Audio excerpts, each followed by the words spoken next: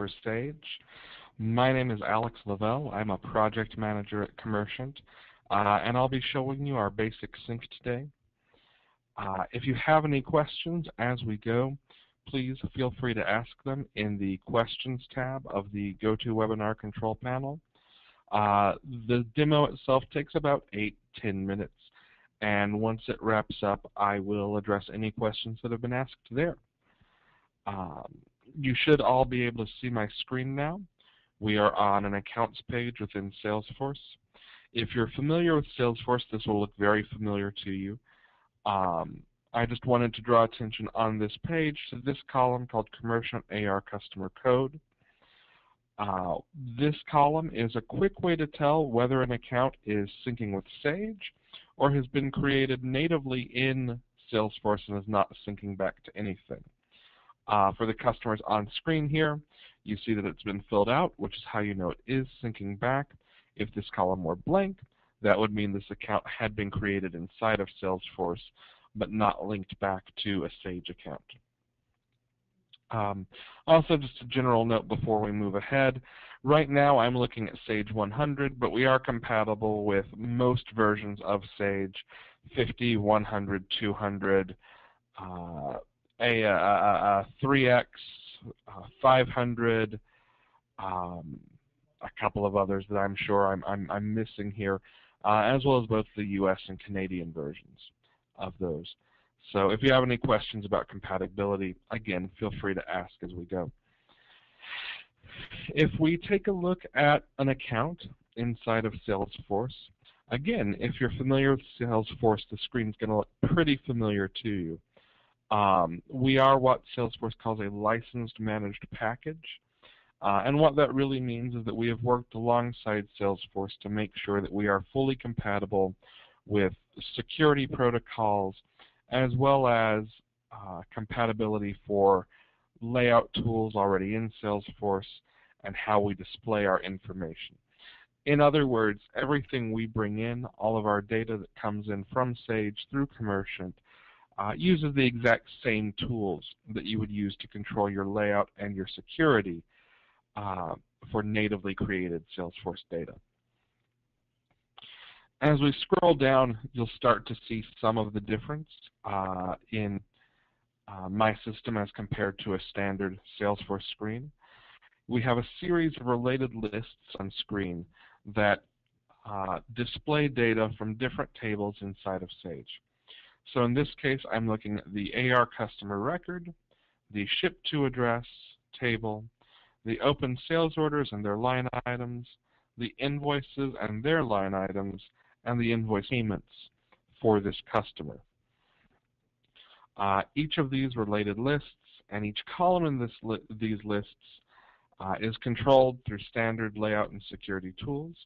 So if there are pieces of data or entire tables that you don't want certain users to be able to access, whether it's sensitive data or simply something they don't need to see, you have the ability to restrict access to those. Or you can deploy layouts by user or by role and make sure that people are seeing exactly what you want them to see. Any item that's in each of these database tables that you're not seeing in my related lists right now, you can put on here. I've picked some common fields to show on screen, but any data that you see us bring in, which is really any data that comes in from the database in these tables, you can display on screen here. And if there are tables that you will hide, you can hide them as well. If we take a look at a sales order for this customer, what you see on the screen here is very like what one of my live users' screens would look like. General order header, sorts of information at the top, address information, my bill to and ship to address for the order. And then at the bottom, these sales order lines. I have an extra section here called additional information, which is where I've stuck all the extra fields that I'm not using just to be able to show them for demo purposes. But in a live system, I would say pull these off and hide them. You can always put them back on if you're not using them. One note, we do automatically map in UDFs and bring those in as a part of the sync. So there's no special customization that has to be done to bring in your UDFs. As we drill further down and take a look at one of the line items, again, you'll see the same sort of thing. My general line item information, everything's linked back to the account as well as to the open order. I can jump straight back. Again, I've got some information hidden that will tell you if you want to display. And I'll go back to my account.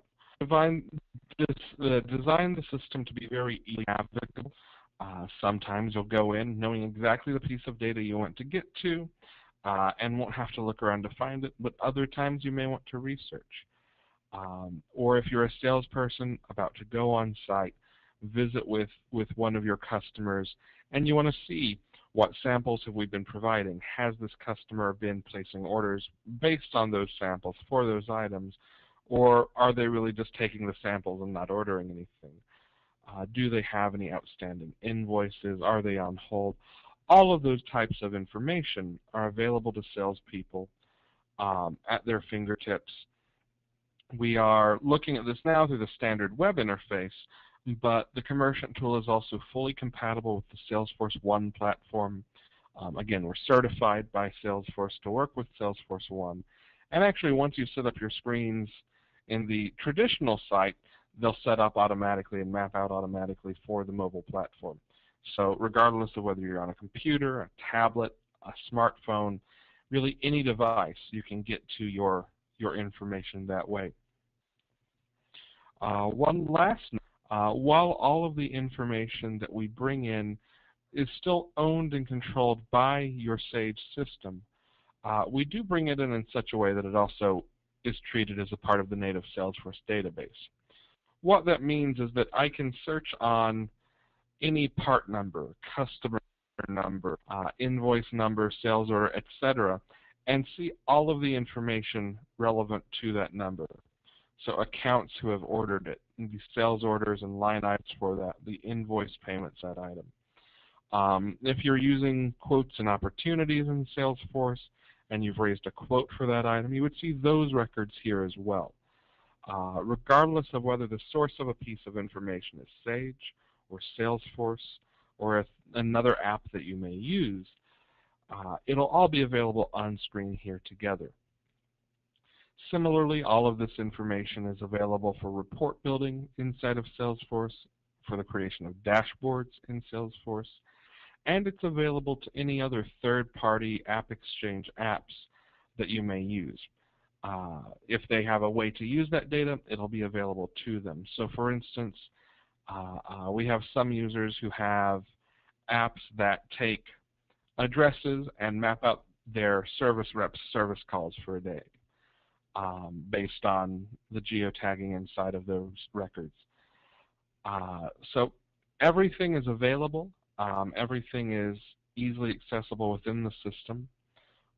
What we've seen here is the standard baseline package. There are other functions that we can bring in, some of which write back to Sage through the Visual Integrator tool. But what we've looked at today is a quick win. It's a great way to get a lot of information into Salesforce from Sage very quickly. It provides great oversight to your salespeople, and it's affordable. So it's a really good quick win if you're wanting to get better visibility for your salespeople. On that note, that's really sort of the end of the line. So if anyone has questions, feel free to ask them. I don't have any waiting for me at the moment, but I'm happy to hang around a few minutes and address them if anyone has any. Otherwise, thank you. I hope what you've seen has been helpful and interesting to you. We will be following up with everyone who's attended one-on-one. So if you do think of questions after you've left the session, you'll still have a chance to ask them to us. Otherwise, thank you and have a good day.